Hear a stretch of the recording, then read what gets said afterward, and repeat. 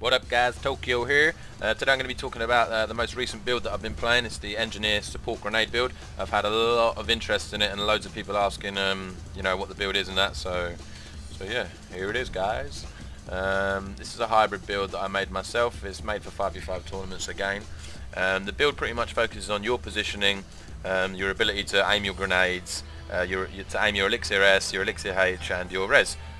You're pretty much support only. You know, you can 1v1. It's, you know, it works, but it's best if you stay out of the fight and support from a distance. So I'd label this build a build for a defensive roamer.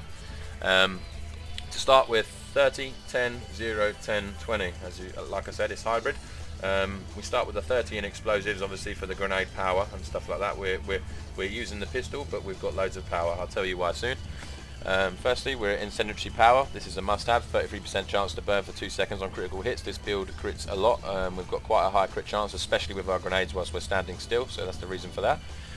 Short fuse reduces recharge for bombs and grenades, obviously. Our grenades are off cooldown as much as they can be, and yeah, pretty self-explanatory there. Grenadier, you throw your grenades 25% farther and you throw an extra grenade with each grenade hit skill. Right.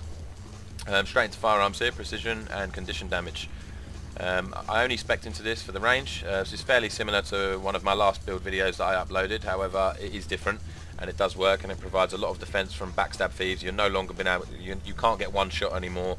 So if some of you guys are using my old build and stuff and you're finding it hard against backstab thieves, you know, and if somebody sees you and they keep focusing you, this is the answer for you. This is the remedy. This is what you need. Self-regulating defenses. This is your defense against backstab thieves and all the one-shot classes out there right now. You know, sometimes a mesmer, depends, but mostly against good backstab thieves in high-tier tournament play. Self-regulating defenses really helps, because obviously you're invulnerable at 25%, which is really sweet. Straight into tools. We've got the speedy kits for the mobility there, swiftness. We've got the scope. 10% chance, 10% crit chance while standing still. Now, if I'm positioned correctly, and I don't just stand on wall or anything, I've got my own little positions and stuff, which I'm sure that you guys can find out for yourself. And I'm spamming grenades, then that is 10% more than what I already have, which would be 52%. And my crit damage is also 52%, as that's quite high. So 52% chance and 52% crit damage is very high. Now, the reason my crit damage is so high is because of my Runes of Divinity. Obviously you can see here, plus 2% crit damage times 6, which is quite high, and 10 tool stats. So Rune of Divinity, I found this most useful. Oh, I've got my grenade kit out, so I can't show you now. Originally, I do swap between, as you can see here, I do swap between a shield and pistol in games, as I do swap between my amulets as well. I mean, this is up to you guys. If you guys don't feel comfortable with gear swapping in game, then don't do so. I suggest that you stick to double pistol or pistol shield. It's entirely up to you. The sigil, if you're using a pistol, is still the same. You should always use superior Rune of the Blood, sigil of superior bloodlust, purely because of the power that you gain. As you can see here, my power is already very high indeed, and yeah, and that's the reason for that. Anyway, sigil of superior air, 30% chance to cause a critical. Oh my goodness, 30% chance on critical, cause a lightning strike, which is very powerful. And the bloodlust, obviously 10 power each time you kill a foe, max 25 stacks. Ends on a down, and you don't seem to get killed a lot. At least I don't, because I'm used to this build, and I'm sure once you guys get used to this build and learn how to play it, it will be the same for you. Berserker's Amulet. I'm using this obviously for the high amount of power and the critical damage. It's got a tiny bit of vitality on it and the precision, which helps towards my crit. And that is pretty much it for the jewels and the sigils and stuff like that. Let's go straight into the abilities. I'll give you guys a bit more of an insight of how this works. Basically, the reason I use Elixir H, Elixir S and Elixir R, obviously you know why I use the grenade kit, but the R, the S and the H are purely for my tool belt skills here. When I'm at range, let's say this is the mid-fight, when I'm at range, I can provide support for my team with Elixir H. I can provide stability or stealth with the S for my team on stomps, which is very important indeed.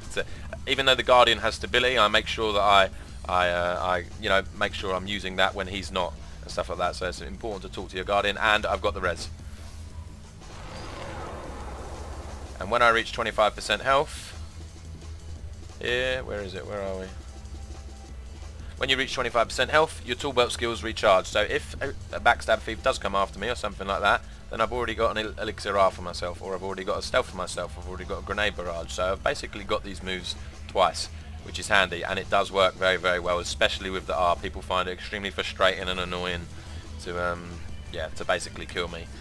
As where the last build was very similar to this, but I was using rifle and knockbacks, and it was a bit it just wasn't really working for me. It did for a time, but then I decided to change it up, and now this build, you know, I mean, I wasn't originally going to release this build, but I thought I had a lot of people asking, and it's the nice thing to do. So yeah, I mean, that's pretty much it, guys. You just got to remember what your role is. If you forget what your role is and try and man mode into a fight, the build's not going to work for you. You're going to die. Although you can go toe to toe, and because we're so heavily stacked in power here, you find that your poison dart volley and stuff like that hurts a great deal.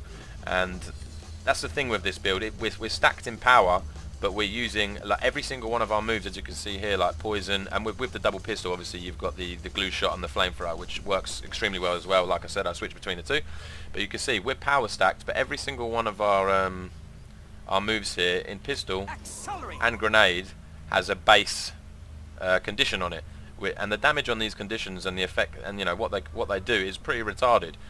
But we're not stacked into condition, we're stacked into power, so we've got the best of both worlds here, and that's exactly why this build works. And I honestly believe that there's no better support. This build is pretty damn good, and until the meta changes, I'm going to be using this build until I'm forced to change, or you know, change it up a little bit.